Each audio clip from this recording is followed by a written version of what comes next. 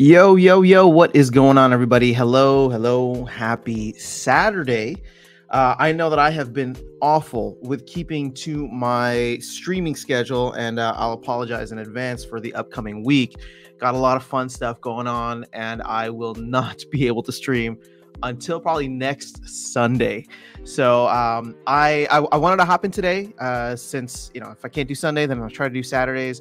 And like I said, next week's going to be a little crazy for me, but I just thought it'd be worth coming in, hanging out, talking about all of the really, really cool, exciting things that are going on in the world of crypto and crypto gaming.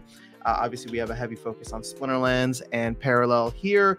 The Prime token has been hitting new all-time highs. In fact, a lot of gaming tokens have been hitting new all-time highs. So that has been fantastic. I don't know how else to say it. It's just been fan-freaking-tastic. But, interesting stuff going on in the Splinterlands side of things. And I'm sure we can get into it. We've had about a week plus, a little bit more than a week of this new, we'll call it like ranked play.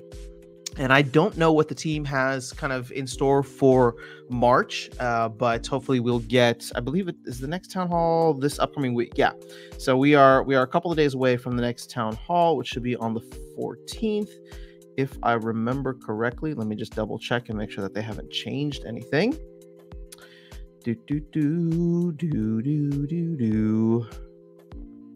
Yes, March 14th at 10 a.m. Ooh, it's a morning one. So that should be good. Very, very excited for that. So let's kind of just reset, see where everything is at for the moment. And we can jump into Splinter cards here. And then I actually want to go over to CoinGecko because it's crazy out there. I mean, it feels like alt season is like just itching to happen in so many ways. And Bitcoin hit 70K. Was it yesterday or 2 days ago? And now, some of these other new tokens are hitting all-time highs, right? Which, again, not unexpected. This is exactly what we've been talking about and exactly the struggle that I've been saying Splinterlands is going to have, right? It's not new and shiny. But, that being said, we're doing... we're in there. I don't want to say we're doing great. I mean, we're there, right? And there's been a lot of interesting feedback on the new on the new kind of ranked play and what that might offer and who that might attract. But let's see. So 68K is where Bitcoin is sitting at. ETH is about 39. Within Splinterlands, we are doing well. We stay mostly around peg now, which is fantastic. SPS is sitting above 3 cents, which is great. I don't think we've seen any reason for that to come down recently. We've also seen a good amount of DEC get minted. So we're at 5.6 billion now. You can tell this chart goes back 4 months. So at this point, February, January, December, November, right? So this is probably like early November at this point. And this thing is up and to the right. Now, the good thing is that I'm sure a good chunk of this is getting either burned or thrown into the down. What we don't know, we can't track it here, although I haven't really been looking. There is a burned section, right? So we can see how much has been burned, 1.3 billion. And then, of course, the DAO, this has been slowly going up as we see certain pack sales happening over time. Now, the exciting thing, which, may not impact people directly, is that Hive is up. So Hive jumped up above 40 cents. You can see here we're at 43 cents now. And I say that this is important, at least peripherally, because any kind of marketing, or it's not even marketing, because marketing will come through all the numbers going up. But any kind of support and validation that Hive can get as a blockchain will be very helpful for Splinterlands and any of the other games that launch on Hive, right? And obviously the team is trying to launch a bunch more with the Invenium platform. So I would say if Hive can, start to reach its previous all-time highs or look to be competitive, and we're gonna check on this in a minute. In fact, maybe we should check on it now. Let's do CoinMarketCap. Excuse me. All right. So let's check Hive real quick. And the reason I like CoinMarketCap better is only because of Splinterlands. They have the correct market cap for Splinterlands here, while CoinGecko does not. So I'm just playing favorites for that reason. But you can see here, how come they don't have the rank here? I think I saw 300, right? Oh gosh, do they not have it there? All right, let's just type it in again. So Hive is literally at number 300. And you know, it'd be interesting to do. Sorry, I'm going to go down this rabbit hole now, so you guys will just have to come with me. Let's actually go to this. Wow. All right, this has got to be my computer being super slow. My computer is this laptop that I stream from is slowly starting to degrade now. So I'm glad the bull run is here because I'm finally going to be forced to buy a new one. The certain buttons on the keyboard have stopped working. So it's funny. I got this or not manual, but like separate keyboard that I have to use now with it. But I'm gonna ride this thing to the ground because I'm trying to stack as many sats as possible until I absolutely need a new keyboard, or not, excuse me, not a new keyboard, but a new laptop. So let's see. All right. Interestingly enough, it is not at 300. Let's check for. There it is. It's at 302. So now we can get the market cap 200 million, 218 million. And what I want to do with that is actually head back to page 1 because I want to see what this looks like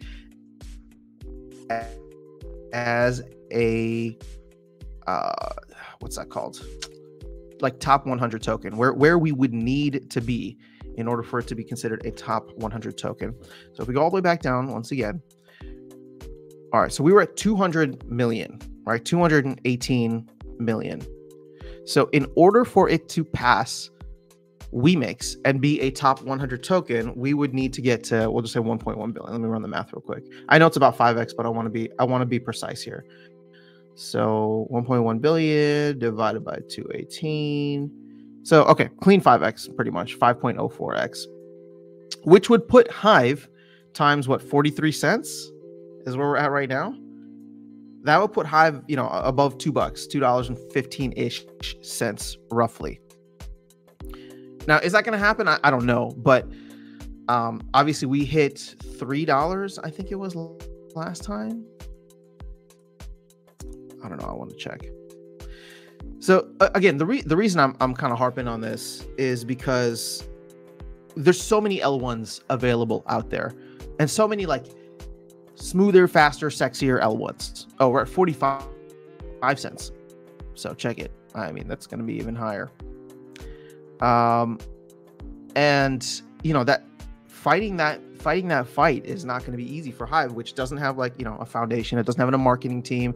It's decentralized, so it has some value in that sense, but it's kind of like oligarchical in nature, where, you know, a lot of people that avoid it mainly because, you know, it's just whales at the top, which is true for any and all projects, right? But with Hive, a lot of the things that you can do, right, that Hive is good at is the social media side, and being able to silence people, upvote, downvote, you know, kind of with your friends, is very different from holding, like, you know, being a whale in ETH versus being a whale or in Bitcoin, for example. Like, you're not impacting the community in a large way outside of the normal, you know, buying and selling or whatever that you might do.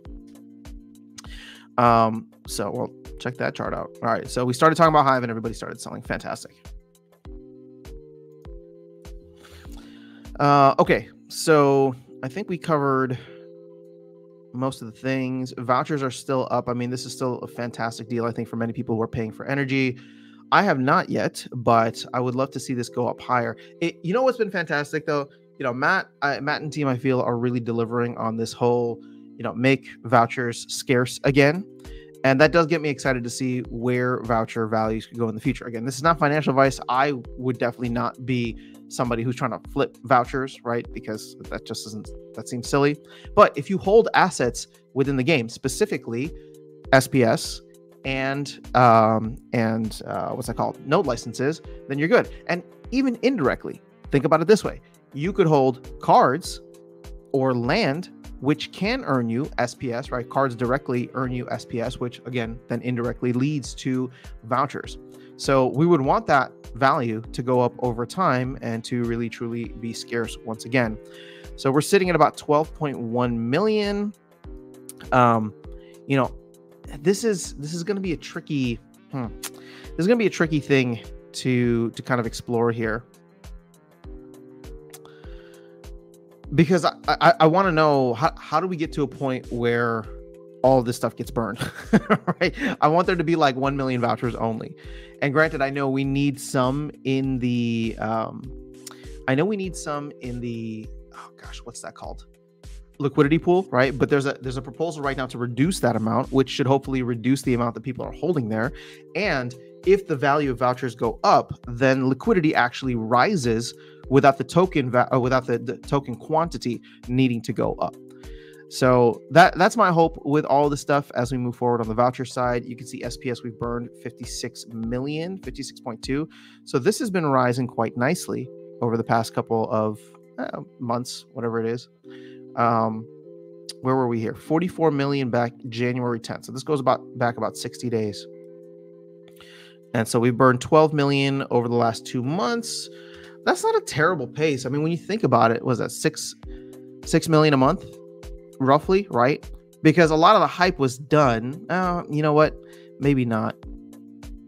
Well, you know, we'll say a lot of the hype was done in 2023, right? With land starting up and with the pre-sale and general sale launch of Rebellion. Since then, yes, did we get the conflicts going live in January? We did. But I can kind of roll that up into like, hey, we're just going to be moving through this and churning through. So 6 million a month. Again, if SPS does not go up, then we have what, 9 more months? 9 times 6, was that 54 million throughout the rest of the year? I mean, that's not very much. And that only happens if SPS does not increase in value over time. So definitely don't want to see that. With packs, we're sitting at about 820,000. So I haven't done the run rate on this recently, but you know, that doesn't seem like it's moving at any kind of significant pace. No licenses, paying out decently well with SPS up to 3 cents and vouchers up as well. So that looks good. And then, you know, GLX, meh. And no, I just haven't been good about playing these other games except for TerraCore. So I'll need to jump back in at some point. All right, so what I want to do is head back to CoinMarketCap. I don't know, CoinMarketCap feels slower than CoinGecko, so I'm sorry. No, let's stay with CoinMarketCap. And I want to jump into the gaming side, but I didn't forget about you guys. I'm going to jump into the comments here in a second before we do this. So let me just load that up. Bro, what's going on? Good to see you here. Plato Zero says, yeah, you think we are in full bull now or not yet? Yes, I think we are in full bull, but you have to understand, like, full bull means we are in like the early parts of the bull run. So, you know, okay, there's a couple ways to look at this. If you think that like we're on an accelerated timeline, and in a way we are, right? Because we hit a new all-time high before the halving. Then you can kind of place us at December of 2020, right? A couple months before, you know, we went on a full-on run and had a, you know, we topped out in like April or May. So like 5 months later, we had like euphoria. And then there was like a second top, you know, another 6 months or so after that. I don't know if, you know, history often repeats, or it doesn't, you know, repeat, but it often rhymes, is the saying.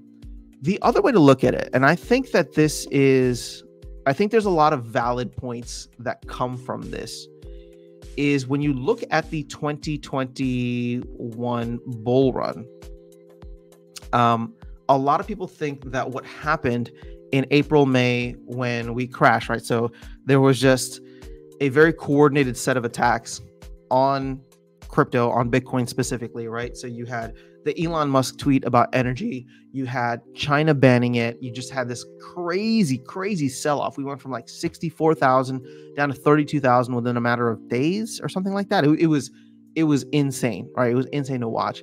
And so a lot of people look at that and believe that it kind of muted the bull run.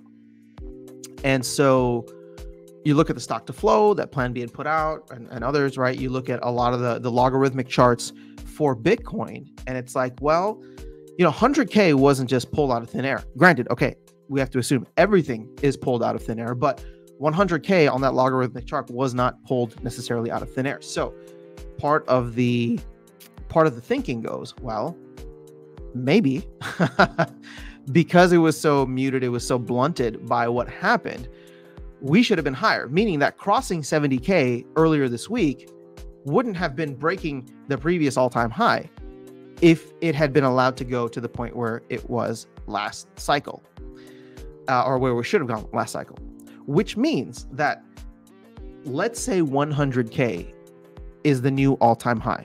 Okay, so just work with me here.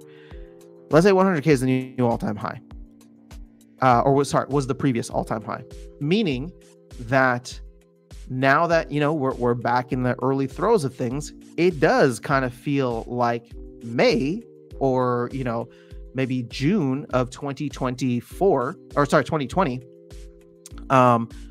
where we're going to have this year-long thing that goes for a while, because it's not until we get 100K that we are in full, like, oh, this is new price discovery mode territory.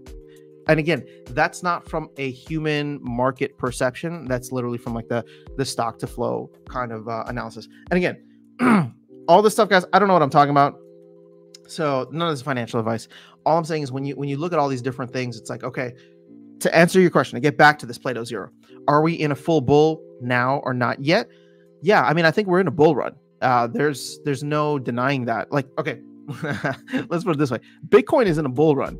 So, can that be said for every other project in crypto? Not really. Can that be said for Splinterlands? Definitely not right now, right?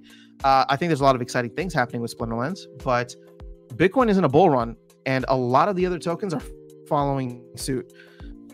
So, for example, right, and this is what I talk about in a lot of the other in a lot of the other live streams that I've done. We are going to have to see if these tokens from previous runs are able to match what they did, right? So you look at Immutable, you look at Floki, you look at Axie Infinity. These are all very far away from their all-time highs from a token price perspective, but also probably from a market cap perspective. But you have newer ones here, right? Such as Beam, which I was happy to jump into, that is hitting new all-time highs. Prime is doing phenomenal. I mean, this thing hit it's hitting new all-time highs every day, right? And Pixels, I think, is another one. So again, the new projects are popping off. I don't think that's new to anybody, right? Illuvium, I think this hit like what, $1,000 last time, which is absolutely outrageous. But all of these new games are hitting new all-time highs, and guess what? That narrative matters, right? That narrative puts us in the, yes, we are in a bull market now. Early parts of a bull market, but I would say we are in a full bull now. All right. Let's see here. Vlogging and coding. What's going on? It's been some time since I had to change to participate in Hang Chat. Oh, well, yeah, I know, guys. It's been a little nuts for me. In a good way, right? It's just this year has been this year has been fun. I've gotten a lot of opportunities to do some fun stuff outside of crypto, and I've just been taking it up, and a lot of that has been interspersed with family things. So I apologize that I've not been able to do the live streams as much as possible. And in fact, I'm almost thinking about like changing the schedule. I know I'm gonna have to change the intro, which I haven't changed the intro in like years. But it's like if I change the schedule up to something that I can be consistent with, I think people would be able to at least know when I'm going live rather than it being this ad hoc thing. But thank you for hanging out regardless. I appreciate you. I don't know how to pronounce the name, but thank you for being here. I suspect bull trap. My theory is that people with money will milk mainly U.S. citizens because tax season is almost here. So I don't disagree that I wouldn't call it a bull trap necessarily. Because I do think that, you know, we are in price discovery mode for Bitcoin right now. So I would say that, you know, it is a bull run. But what people tend to forget is that every bull run, every like major bull run that Bitcoin has had, there have been like 5 to 6, 30% drops from the all-time, from like the high, right? On the way up. And you can go back and, you know, every chart, 2013, I don't know about 2013, but 2017, 2021, throughout those times, we had it. And so like when we hit 69K, like a 30% drop from there, I think was like 49,000. So that's the crazy thing. Obviously the numbers get larger, even, you know, the percentages stay the same, but the numbers get larger as Bitcoin goes up. So I remember I was talking to some folks after we hit 69K earlier this week, and I was, and like we hit 69K, and then if you remember, we dropped down to 59, and we were sat at 59 for like a day. And I was talking with some friends who are, yeah, newer like ish to crypto. And I was like, okay, understand this 30% thing. We could still go down into the low 50s or even high 40s. And that would be normal. And we would still be considered in a bull run, right? Just based on previous history. And like, you know, again, for people who are newer to that, it's just like, oh, this thing can drop $20,000 and still be, you know, considered in a bull run. That's absolutely crazy. And it's like, yeah, again, yeah, you know, not past performance isn't indicative of future returns, but you know, we have to use some kind of model. So I will say this: every time we've gone down, the dips get eaten up so fast, right? But the Bitcoin dips this cycle seem to have like no chill. Like they literally just go right back up. We were down to 59 in a day, and then by the next day we were up in the 65. And I think within 2 days we were back up, like hitting at 68, 69. Same thing happened when we hit 70. Yesterday, right? We hit 70 and then dropped down to 65, 66. And then all of a sudden here we are, we're chilling at 68 once again. So I wouldn't be surprised if some major shakeouts happen, major dips happen, especially if we start to, you know, really run. And, you know, there's a lot of tinfoil hats about what's going on with Coinbase right now in terms of its, you know, they're always having trading issues whenever Bitcoin starts to rip up. And a lot of people believe that is them trying to help Wall Street accumulate more before this thing can happen. But it's like, man, every time there is a massive sell-off, it gets eaten up so fast. And so that's just something we haven't really seen in a bull market before, right? In a bull market, we've seen healthy-ish corrections, right? And what I mean by healthy is like 30% corrections multiple times. So I believe that can still happen.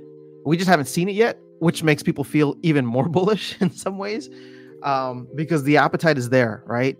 Dude, the statistic I was reading the other day is we're adding we're adding 1 trillion to the US debt here every 100 days. You know, a lot of other currencies versus Bitcoin, we're hitting new all-time highs. I mean, fiat is failing, right? And obviously the dollar is going to get stronger before it gets weaker. The dollar is going to be the predator to all other currencies out there just because it is the global reserve currency. But, you know, it's like the dollar is the shark, and, you know, the rest of the currencies are all these little fish and not plankton, but just like, you know, tiny fish that the shark is just eating up. And then you have the killer whale, pun intended. We're a couple days away from the killer whale's launch. But then you have the killer whale that is like kind of behind the shark, and, you know, that's Bitcoin essentially being the killer whale that's going to eat the dollar. So I don't know how it'll play out, but I do know that I want to hold as much Bitcoin as possible. Bitcoin Sig, what's going on here for the live stream? Nice, thanks for stopping by. I appreciate you. All right, Essence of Anarchy. I'm looking forward to the bull run to really kick in so I can buy a new desktop PC. Mine's about 10 years old, and I just bought an indie game and then realized I couldn't even launch it too old.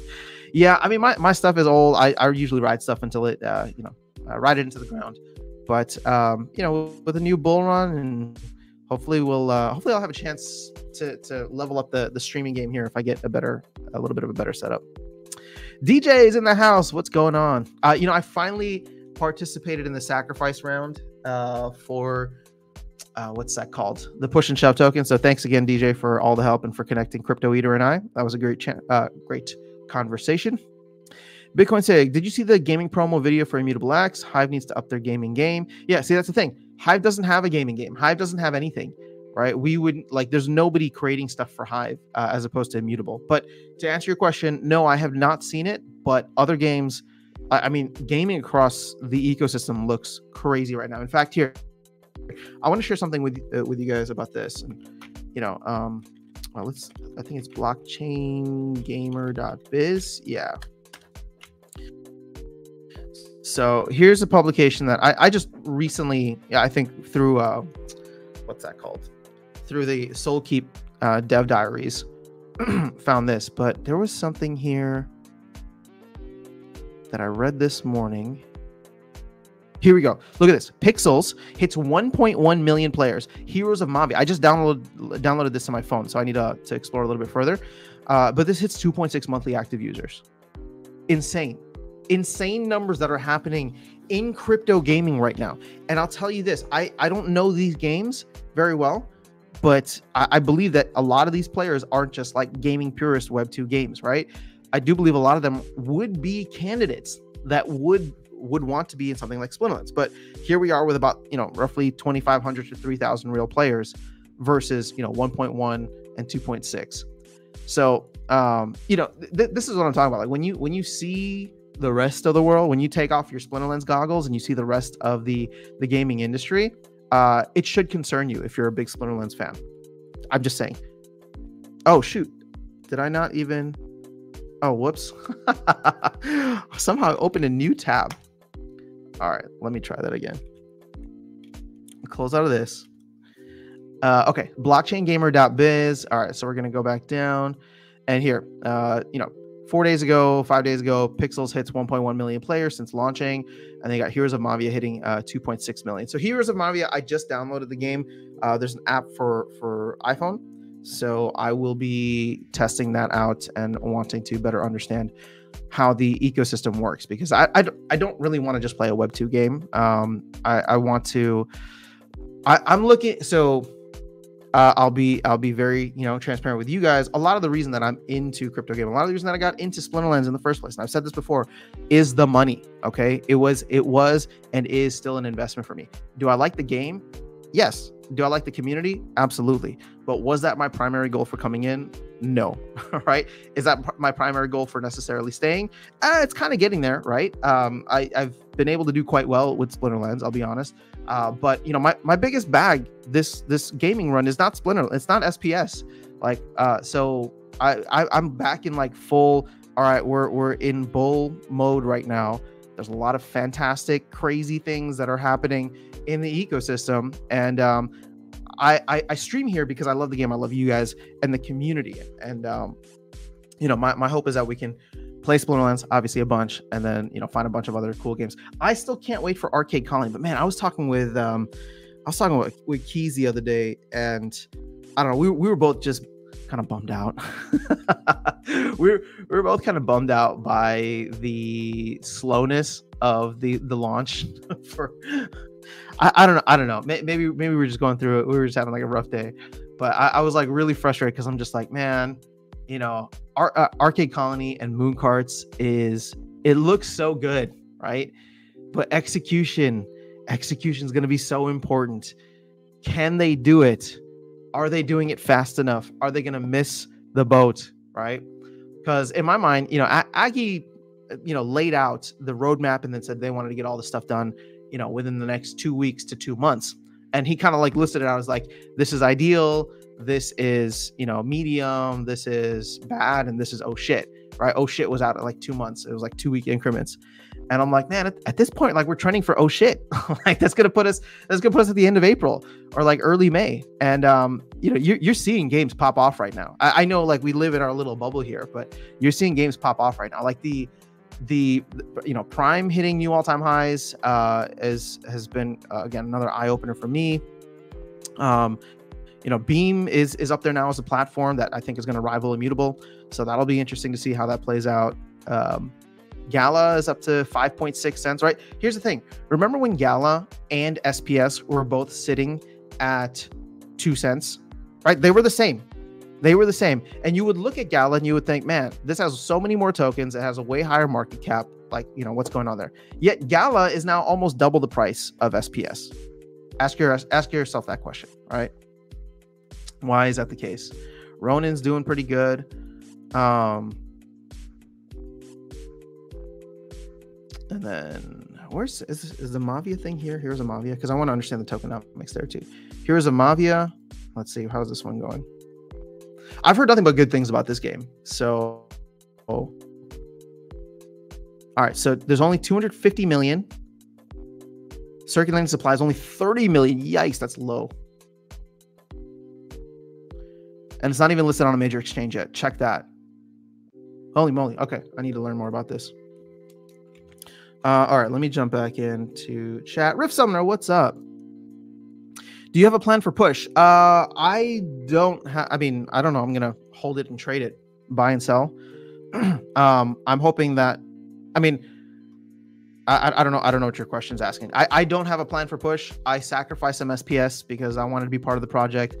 I hope it goes to the moon. I'll talk about it here, and if it gets crazy, then I'll talk about it on X, right? Because it benefits Splinterlands. I mean it when I said I'm like, oh, it's a meme token that has utility because it benefits a very specific project in a game. But plans for it? No, I want to get rich. I want to turn my. I sacrificed like I don't know a couple thousand SPS. It was not much. But I threw that in. I'll get whatever I get. Oh, but if you saw, Matt put in 150,000 SPS, which is outrageous. That's actually pretty awesome. So I like what Crypto Eater's trying to do. I think that there is a lot of potential with it. You know what I'm most excited about? The success of Push benefits SPS by locking up a lot of it in the LP. And so I think that could be that could provide a lot of value over time, because if push goes up and SPS kind of stays the same, then there's more SPS that gets locked up in the liquidity pool. And I know it's not lock, and obviously meme coins tend to sell as well, but it could make things interesting. I forgot the way that the tokenomics work, but there's some burning that gets involved there.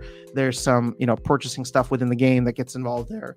So yeah, I'm excited for it. I want to see. Crypto Eater seems very enthusiastic and has been very on top of it. Also, I saw that Star Atlas sold a $5 million spaceship. No doubt the full bull. There you go. Yeah, see, that's another one that I wanted to get into, but haven't had a chance yet. All right, I think that the bull really either runs or stalls after the halving. Yeah, so okay. Keep in mind we're in 2024 right now.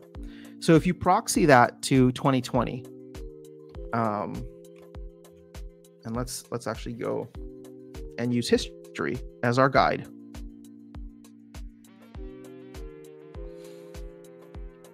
Talking about Bitcoin here specifically, right?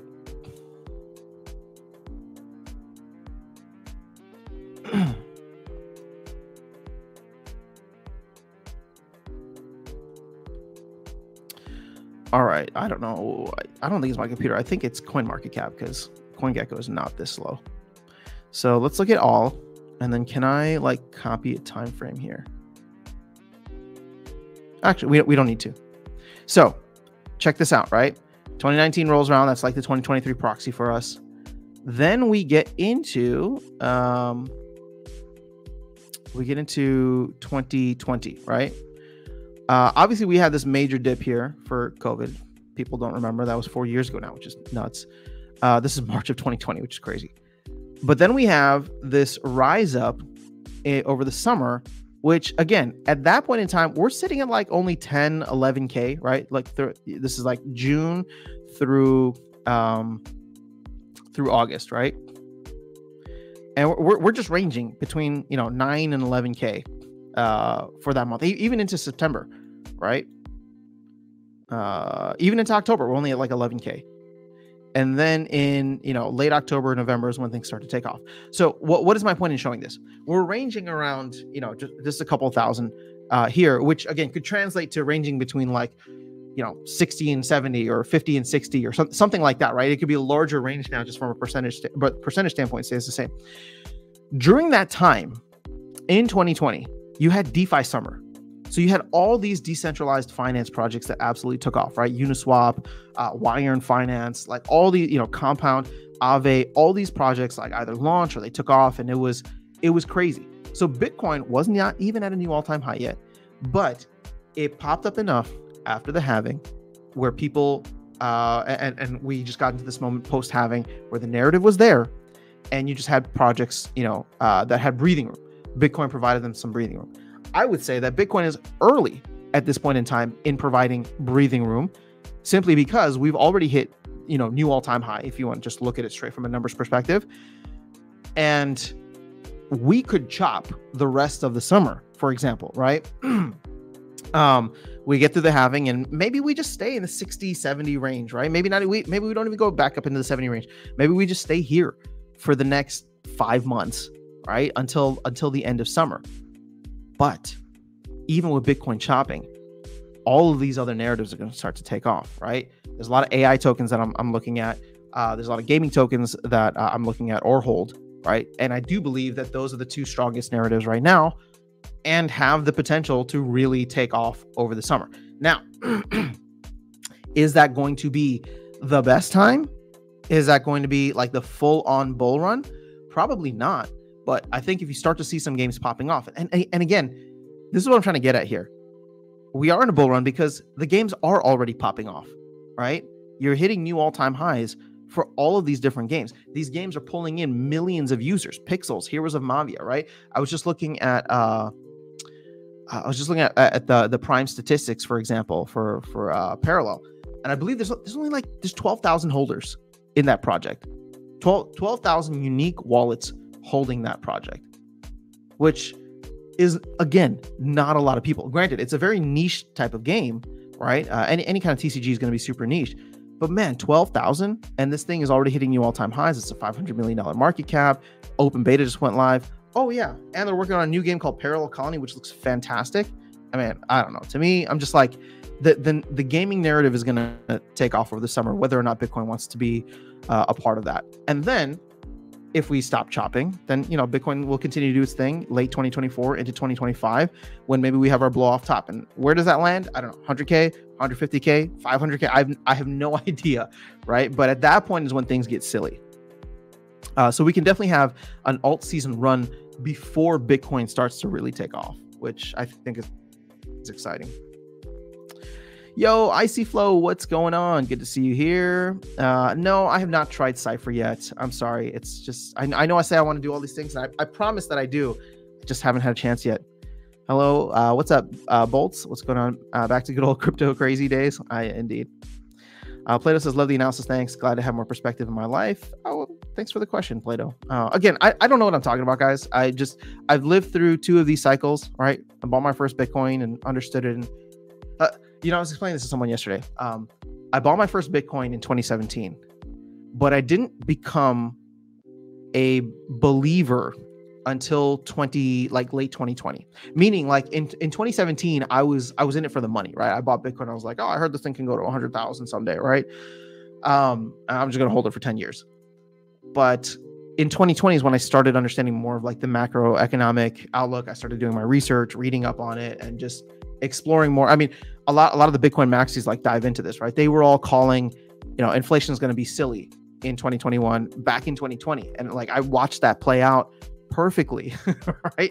I watched that play out perfectly. Then throughout all of 2021, inflation's high. The Fed is saying inflation is transitory. And then you have all the Bitcoin maxis laughing and saying like, no, it's not. No, it's not. They're going to have to raise rates at some point. Q November of 2021. So, whether or not you like Bitcoin maxis, some of them can be super toxic. To me, the economic analysis that they provide is, I haven't seen them be wrong yet. Were they wrong on like everybody putting laser eyes and trying to get to 100K Bitcoin? Yeah, but that's price prediction. That's not economic analysis. When you look at what's happening now, all the different governments that are printing money. We have, on March 11th, we have the bank term funding program that's going to be ending. That was essentially a backstop for all the banks that were failing a year ago, right? I talked about this briefly in a recent live stream. And what they did, right? So this is March of a year ago. So check this. If we just look at the 1-year chart, for example, March of last year, we saw all these banks all these banks that started to fail. So the Fed, right, did not want to just bail them out, or the US government didn't want to just bail them out. What they did is they started providing them kind of like a behind closed doors stimulus, where if they, they were all down. I mean, they still are down on their treasuries, right? All their treasury holdings, meaning it's just like, okay, so people deposit money. You deposit like $100 and you did that back in 2021. What was the safe thing for them to do, especially because the Fed was telling them that inflation is transitory and they're not going to raise interest rates? They bought US treasuries, right? So that they could earn 3% interest, whatever interest rate it was. So they spent your $100 on that treasury. Then they started raising interest rates, and not just raising, they like maxed them out and raced as quickly as possible from 0% to like 5%, whatever it was, like within a year. It was nuts the amount of rate hikes that they did. They were trying to break something, and they did. They broke several banks. And when that happened, right, then they came in on the back end because all these banks, Silicon Valley, Signature, all of them, Silicon Valley was obviously the big one, but they had your deposit of $100, but they turned around and bought treasuries, right? And then the value of those treasuries plummeted because interest rates went up. So all of a sudden, like, you deposited $100, the bank took your $100, and to be safe, right, because they were told that this is the safe thing to do, they went and they bought they went and bought treasuries. And again, I'm just using rough numbers here. I don't know the exact. So, this is all just like directionally correct. But somebody please correct me if I'm wrong. They took your $100, they bought these treasuries, and then all of a sudden, because interest rates went up, the value of the treasuries went down. So now they have your $100 sitting in treasuries that's only worth $75. And guess what? When you come back and you want your $100 back, they have to sell that treasury at $75, and they are out of luck, because they can't cover the other 25. And so you had that bank run on Silicon Valley Bank, and a lot of people were getting worried about other banks being underwater. In fact, even still this past week, New York Community Bank, if you look at that stock, it went from $10 to less than $2 in a day. They had to halt trading several times, right? Why? It's because they needed a cash infusion. So we are now 2 days away from the Bank Term Funding Program. Oh, sorry. I'm cutting ahead here. Sorry for the macro lesson, but I just find this stuff fascinating. So what did they do? They put in the BTFP a year ago. They said they would let it run for a year. And what that did was allow these banks to, if they needed, right? If all of a sudden they had people that were redeeming their $100 plus interest, right, for keeping their money in the bank at a savings account or checking account, whatever it is, they were allowed to go to, the Fed or whoever it was, and say, hey, you know what? I bought $100 worth of treasuries. I need to sell it now, but I can't sell it for $75 on the market. Can I sell it back to you for the value that I purchased it at, right? The face value plus the interest that should be owed on me. And the Fed said yes. And to me, that's crazy, because that's a bailout that's only available to banks, right? If you're holding bonds in like your retirement accounts, or random people holding bonds, or companies holding bonds in their not retirement accounts, but like in their treasuries, you can't do that. Like, that's a privilege only for the banks at that point. And so they were able to do that, which is essentially money printing again, just on the back end, right? Because the stimulus is only going to banks and only when they need it. But look at what happened to Bitcoin over this time. Boom, boom, boom, boom, boom. It's just been up and to the right? Because that stimulus was happening on the back end. So okay, now just to wrap this all up, that program is ending on Monday. And once it's done, I don't know if we're going to start to see banks start to fall again. But if they do, what happens then? Do they re-implement this program? Do they just give, straight out stimulus and bailouts to everything that starts to fail? I don't know. But, the fact that New York Community Bank went down the other day, did not go down, but like their stock price just absolutely plunged, makes me, I don't want to say excited, because that's not the right word. We are definitely heading into very uncertain times that could be very bad. But I'm on edge here, kind of wondering what is going to happen once this program is done, and as we get into the later parts of the year, if they decide not to extend it, and if they decide not to lower interest rates, right? Because these banks are still heavily underwater. All right, so IC Flow says, I agree. Musk stifled the last bull run, caused a sell-off when the market should have peaked, creating a double top. Yeah, it was definitely interesting, because it wasn't just him, right? He like said that, and then, there was a massive sell-off. Then China like banned Bitcoin again for like the 50th time, but this time like they try to be serious about it, right? So it's just like all this FUD just started hitting in, like the energy stuff. Like, I don't know. I'm expecting some crazy volatility after the halving and a flash crash. Yeah, again, I wouldn't be surprised if we see 30% retracements. DJ, past performance isn't indicative of future performance, is for stocks, not BTC. It's true. I can't see the site. I think that was, man, I'm way behind on chat. Sorry, guys. Vilson, what's going on? Or actually, no, I'm caught up on chat. Everybody just stopped talking, which I guess is fine. I'm going too much into the macro. My bad. Bitcoin 6 says, name of the IMX video is IMX is going to dominate Web3 gaming in 2024. Hype trailer. Okay. I will check that out. I'm not going to check it out here on stream, but I will check it out after this. Would you guys want me to do reaction videos to this stuff? I see people doing that on YouTube all the time, but I don't even think I'd have the. Oh, I guess I could use StreamYard to like pull in the audio. Maybe we'll start doing some of that 5-time. Discussing Splinterlands. What's going on? Vilson says Solana is doing great. Yeah. How's the scene on Solana gaming wise? Is there a lot going on there? I mean, Solana's at $150 almost. Man, was this thing was down? Was it close to 15? I remember when it was at 20, but you know, for an L1 to do almost a 10x at this point in the cycle, it's kind of crazy. So, happy for all the hardcore believers in Solana. I'm sure that was not easy to hit the buy button or hold through that. I do not hold any Solana, or at least any significant Solana. I'm sure I have some sitting in a wallet somewhere from my Steppen days, but that's about it.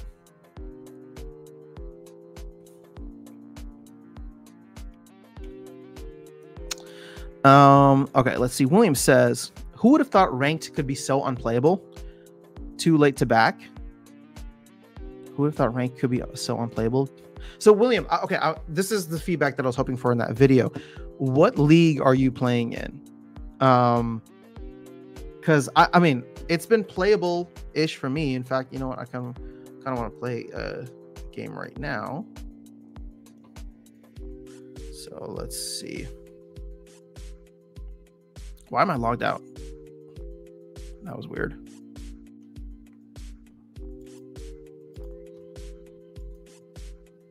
Oh no, dude, you know what? I literally need to stop entering tournaments. This is so dumb. I just don't put my teams in. And I did so well there too. I made it to the second round, and I didn't put anybody in the second round.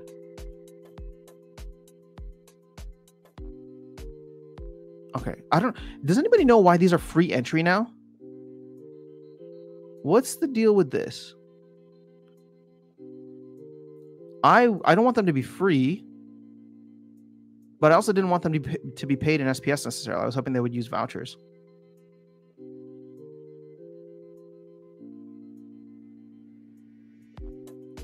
I haven't been following whatever Claiborne has been up to, so there's that. Yeah, so why is ranked so unplayable? I've heard wait times in Modern are getting bad.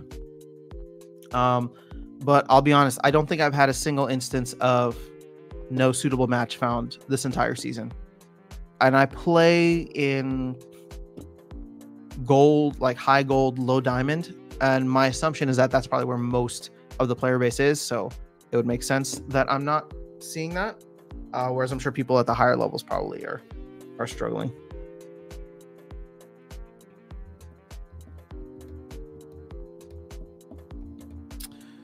And of course I say that now, and we will I have jinxed myself. All right, so while we wait for that, let me just jump to your new comment here, and then we'll go back. William says, Gold 3, finished on gold leaderboard last season, played 5 games at the start of the season and lost all to max cards. Okay, I'll let this shake out and come back later. Played 5 today at Gold 3, same result. Yeah, well, you know, this is going to be this is what I've said before. There's no casual players here, right? There's nobody that wants to play at like the lower levels. And with the kind of like rating inflation that we have now, you're always going to be going up against players with higher level decks. So I don't know what else to say, man. Like, you're right, it's not the best if you were playing in like bronze and silver before, or even low gold. Your experience, I'm sure, is not fantastic. What do we want to do here? We're playing life, that's for sure, because I want this dude in the reach spot.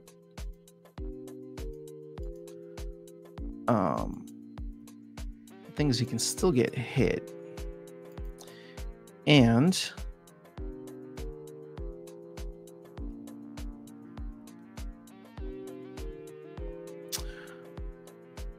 I want to go for some speed. Need for speed. So let's throw you in the mix here. I think we're still gonna do Blights just because I like Blight. But now, oh, you know what? We're gonna throw him into the mix because he can benefit when he gets up top. And then,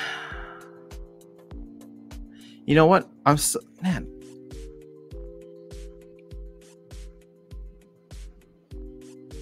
All right, I'm gonna throw Coral Lurker into the mix. I only have a level 1, and the reason for this is anybody with Scatter Shot, doesn't matter, but anybody who would be attacking him, so if they have any like sneak or opportunity, would be melee.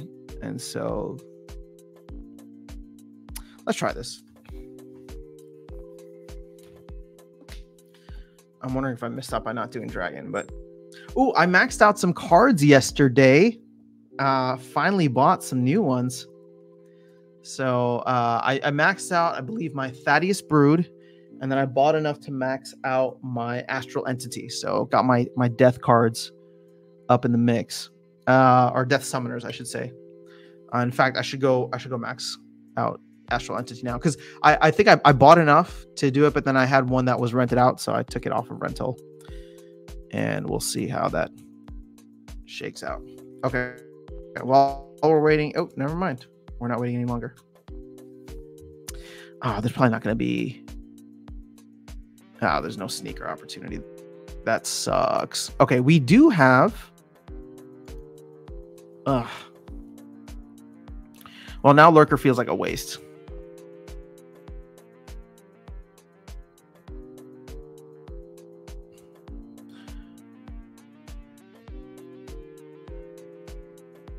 Okay, that helps-ish. No, not really. I think we lost. Yep. There you go. Damn. Let's see. Where am I trending at? 106 and 206. So I'm pretty close to that 50% win rate. I went on a major losing streak yesterday, going from like mid diamond 3 down to mid gold 1.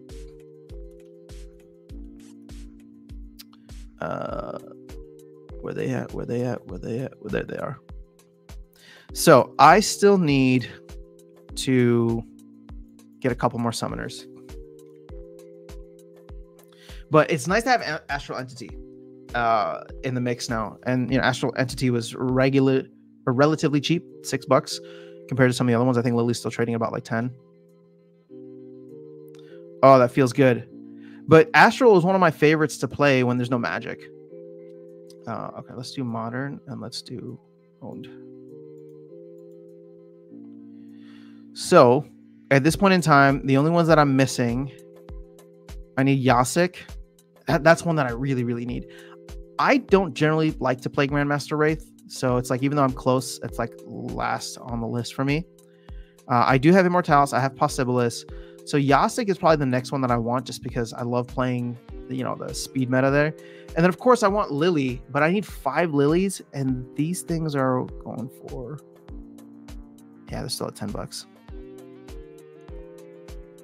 So I would need to burn like all my Gladiator cards if I wanted them. All right, come on, I want to get a win here. So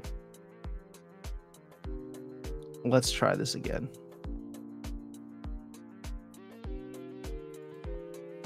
And while we're waiting, Wilson, I expected some pullback and had some USDC to buy and just went higher. Yeah, I think you talk about Solana. Any watch the whales thing with aggro? I think several people saw it already. It comes out here on Apple TV in 2 days, I think, on March 11th. So that's exciting. You know, I haven't seen it in the coming soon on Apple. I wonder if they're just not pushing it there, but at this rate of GST pumping, you might want to consider putting on those sneakers again. I don't mind. Oh, what? Really? GST's pumping? Wait a second. I have not been following what they've been doing. The thing is, I need like a comfort gem or something because like my shoe is unusable now or something like that. And I only have sneakers on the Solana ecosystem, but damn, look at that. It's at 8 cents. What? It's up 50%. Okay, time to put my sneakers on. Yo, this is crazy. All right, time to dust off the STEPN app. I think I'll go for a walk today. Do you know why this is pumping? I'm not like even in the Discord. I haven't been following. Oh, holy crap. What happened?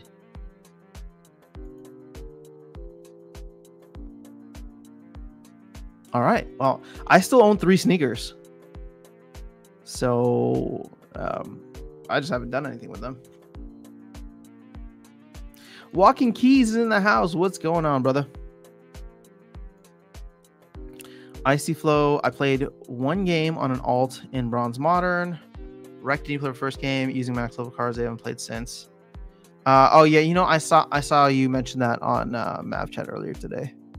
Congrats on the max cards. That is an ongoing goal of mine. I mean, I'm not trying to get every card maxed. I want the Summoners max because I'm. Oh, look at this. See, I told you I was going to jinx it. I want the Summoners max because I figure, you know, between the reward cards, Soulbound reward cards for Chaos, and then when the Soulbound reward cards for the next set, right, Rebellion go live over the summer, I should be able to field decent teams. Wow. All right. Well, you know what? There you go. Now here's the video evidence for it. There's nobody playing this game. Time to move over to Parallel, which I'm so sad. Oh, just want to just need the time to play that game more. Need time to play all these games more. The thing is, okay, so as I look ahead to this month, you know what I think I'm going to need to do? I mean, weekend streams are good, but I'm almost thinking like I'm going to have to pivot and do some evening streams as well, or more evening streams, just because my days can be unpredictable at times. And over the next month, between now and when is the Bitcoin halving? Let's check. Bitcoin halving 2024. Where's like the... Isn't there a website that's constantly tracking it?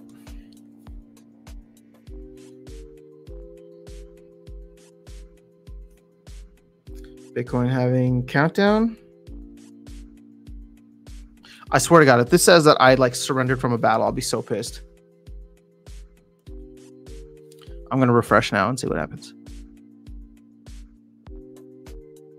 Nothing. What happened? Did I lose energy? Oh, I didn't get the message. We'll try again. All right, here we go. Bitcoin having countdown. It is, man, it keeps moving up. Blocks are going fast. April 15th, 2024. So we are just over a month away, 36 days.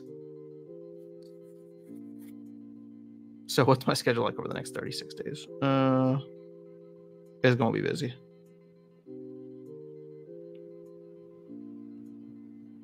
Hey, look at that. We found a game. All you got to do is refresh, guys. Okay, whenever you can't find a game, just hit refresh. All you your problems will be solved. Oh boy. What is this? Oops, that's not what I wanted to press.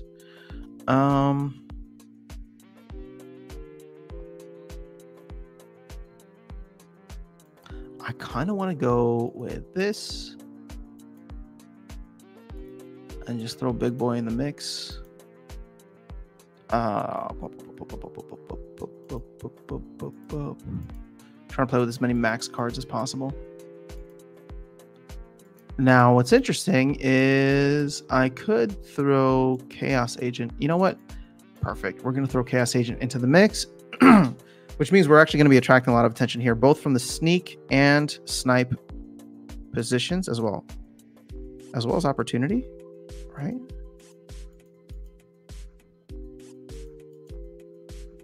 No, opportunity is going to go after Uraeus, but you know what? That's fine.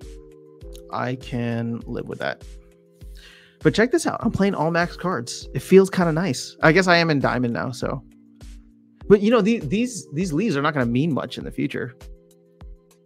It's going to be like it's just going to be an aesthetic, right? A metal, like, oh yeah, what what league did you make it to? Not what league do you play in?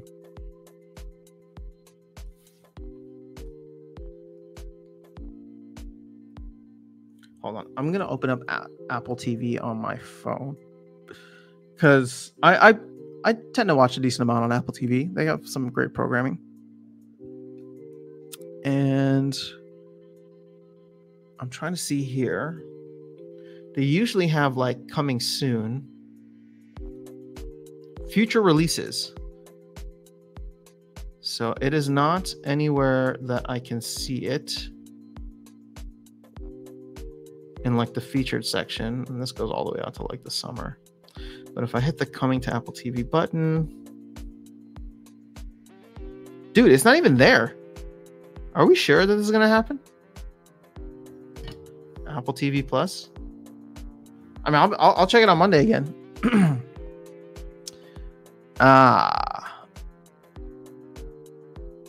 Okay, now this is interesting. I think I win this because we got the sneak, and we're going to take out that cleanse in the back relatively easily.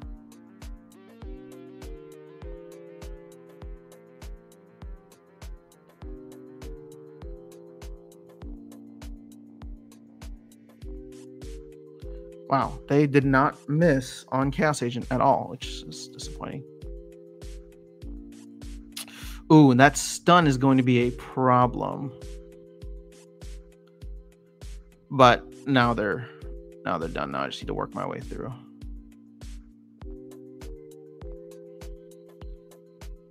There we go. We got the poison.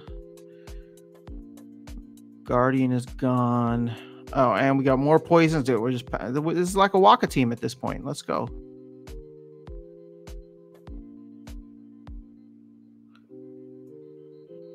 Okay, when are we gonna get unstunned is the question. Oh, damn. That's it's a knockout rule set. Oh, that sucks. I was hoping we do a little bit better. Oh, it's okay. You never like to see Bakjira go down, right? He's just such a big boy. But GG's winning 5.8 SPS here in low diamond. It's not too bad. Let's check the leaderboard now. Where is... All right, so people are 5,300. Yo, holy moly. Look at this. They are way ahead of everybody else. Look, but see, okay, this is exactly what I wanted. Look at the amount of games that they have put in, and now they're at the top.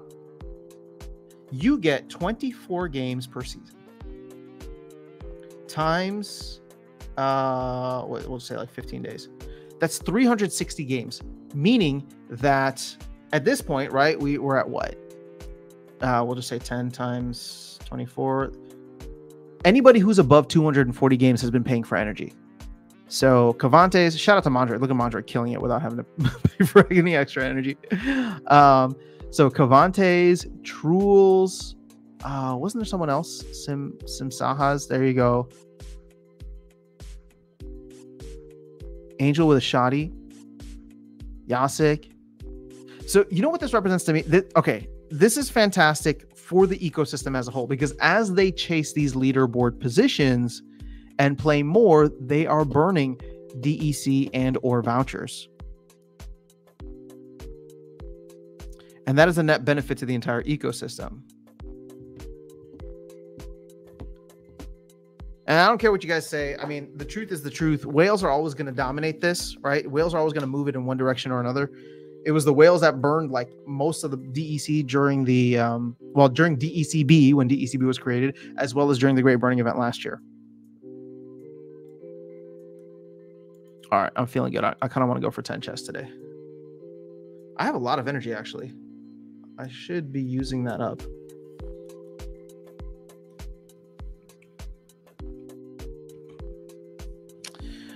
So Vilson's saying, dump everything. It's pumping because everything on Solana is. William says to Keys, aren't you at all hesitant about maxing your deck, knowing when CL rotates out, they will lose more value? You know, I can't speak for Keys, William, but I can speak for myself in the sense that, like, I like playing the game. And to me, I've said this many times, I don't look at cards as like investments. So when I buy cards, and it's for my deck, right? It's cards that I want to use, and the value and utility that they have for me is for me to have a better experience and to be able to play at higher levels, both now and even potentially in the future, if that's wild. So no, I don't. I never look at the value of my overall collection. I know people track that regularly, but when it comes to being a player, I play the game. When it comes to being an investor, that stuff is all completely separate for me. And I don't invest in cards. But maybe Keys feels differently.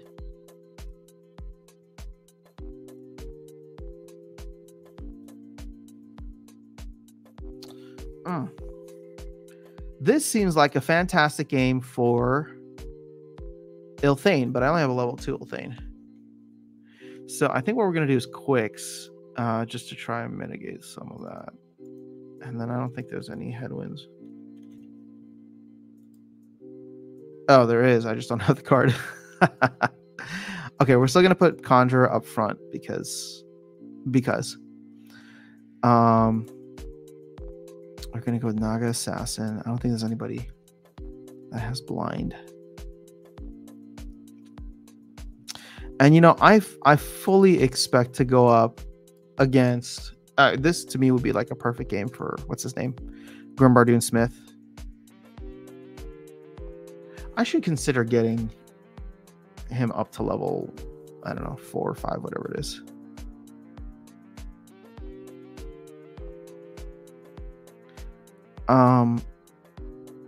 You know what? I am going to throw Venari Muskrat in, because if they have a Conjurer as well, I want that snare in there. And then I have 6 mana to do what with?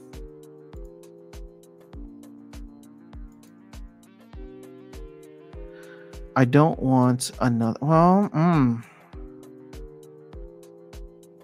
you know what? We're going to put Portal Spinner in the mix. Even though it's not... It's like only level 5. And I guess I'm going to martyr up Chaos Agent to hope that they... okay. See, I thought about the strategy too. I'm kind of glad that I went non-magic then.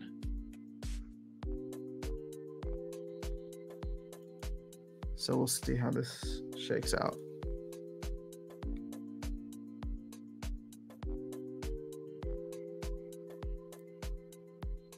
This is fascinating that the placement was weird. Why would you put that there? Because you can't heal him in the taunt in the second position. I mean, we're about to go flawless victory on this thing. Holy moly, that was amazing. Beautiful. Well, look at that. I just made 15 cents. Ish. Actually, more than 15 cents. Now, what are the players at the highest levels making again? Let's see. Cavante's battle.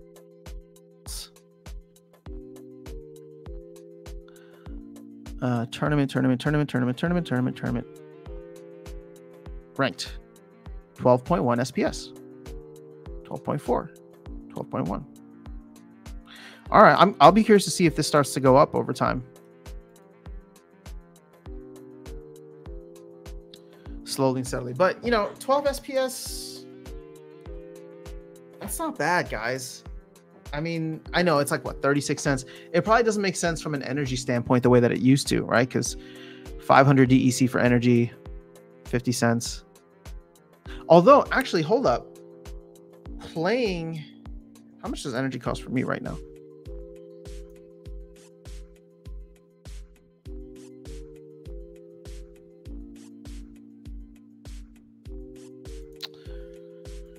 Let's do this as DECB first. So one energy costs 250 DEC. So that is 25 cents. And I just made 15 cents on that win. But you change this to vouchers and it costs 2.5 vouchers now. So that's 12 and a half cents. So this is why vouchers have so much more value right now. Dude, this is fantastic. This is probably going to be a game changer for vouchers, guys. This is the ongoing utility that we needed. I mean, yes, do I want it to go to DEC for the flywheel? Absolutely. But it's kind of crazy. Because with vouchers at 5 cents, right, that's 12 and a half cents. It even makes sense for me now. And with vouchers for people at the higher levels, right, vouchers at 5 cents, and you would need... my assumption would be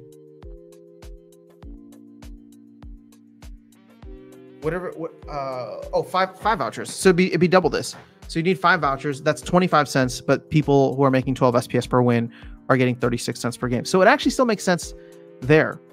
Man, we should be burning way more vouchers. Should be. Keyword.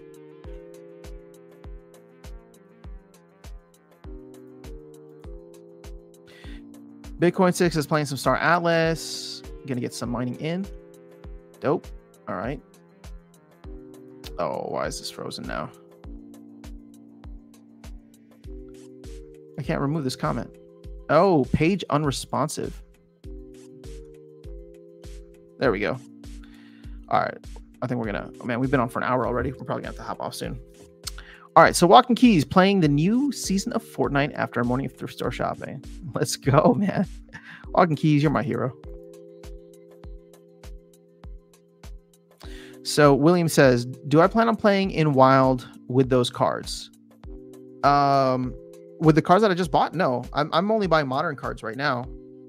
But my point earlier was that, I'm buying Chaos Legion cards because I want to play with them, at least, max level summoners. And no matter what, even when Chaos rotates over to Wild, I'll still be able to play with them and play at, maybe not the highest levels from a skill and collection standpoint, but I will have max level cards. Max level summoners, which means that if I just collect all of the Soulbound reward cards over time, if I decide not to spend another penny on Rebellion or any other card in the future, I'll still be able to have fun with it.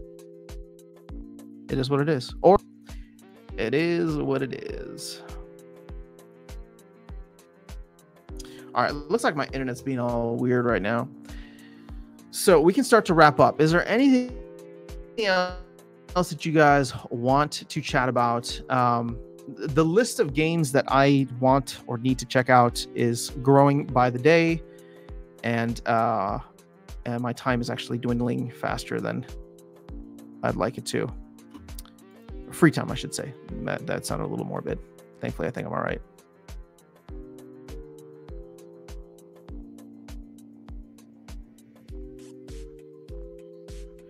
I think, I know people are being somewhat bearish now, saying we're in a bull trap or that there's going to be a retracement. I don't doubt that there will be. I think it'd be weird if it was just straight up and to the right. That being said, though, I think we've hit a point where there's enough breathing room that a lot of these games or AI projects or, whatever other narratives that tend to pop up can really flourish over the summer. So I'm very much looking forward to this summer at this point. and maybe even like pre-summer, right? Like this all could really start to look interesting post-halving, even if Bitcoin doesn't do anything post-halving. All right, so I need to check out the Immutable X stuff. A lot of people are very bullish on ETH layer 2s right now, thinking that they're about to take off. I mean, the thing is, it's already $300 million market cap.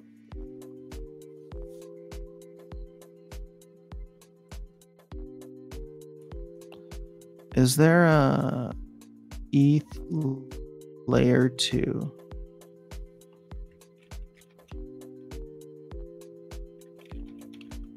You know what? I think it's actually...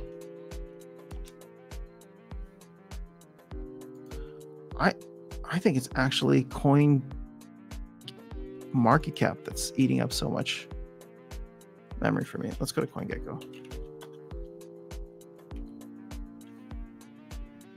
Yeah, see, this is just so much faster and smoother.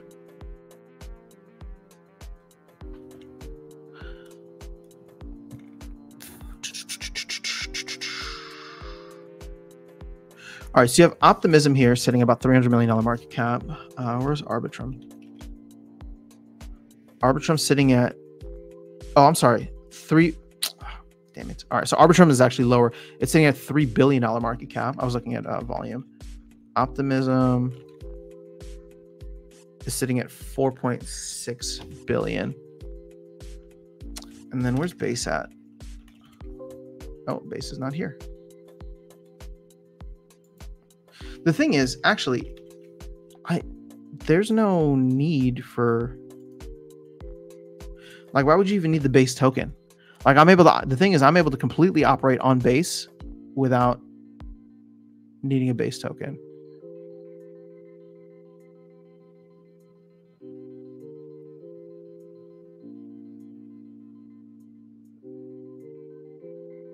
I don't even know what this does. Okay. Because there's enough like ETH on Base, you just use that for any transaction fees. Okay. Vilson says, I hope for a pullback. Plato's got to head out. Thanks for the stream. Thanks for coming through. I think we're going to end it here anyway, Plato. So perfect timing. All right, guys. So I will not be able to stream tomorrow. There is a good chance that I won't be able to stream at all this upcoming week until next Sunday, which should be exciting. Because I think we're going to have like March Madness and stuff go live at some point. So I don't know anybody who's into March Madness, but you know, we're going to do something fun here on the stream for March Madness. I think, I don't know. I love it. So if you guys are into it as well, we'll probably do some buy-ins for that. Have some tournaments as well on stream. So lots to look forward to later this month. I will do my best to keep the content coming regularly if I can't do streams. So thanks guys for watching the videos and leaving comments there. That's always fun for me. But other than that, guys, have an amazing rest of your day, of your weekend. I will try to catch up with you all very, very soon. And yeah, hopefully nothing but good things are headed our way. Peace.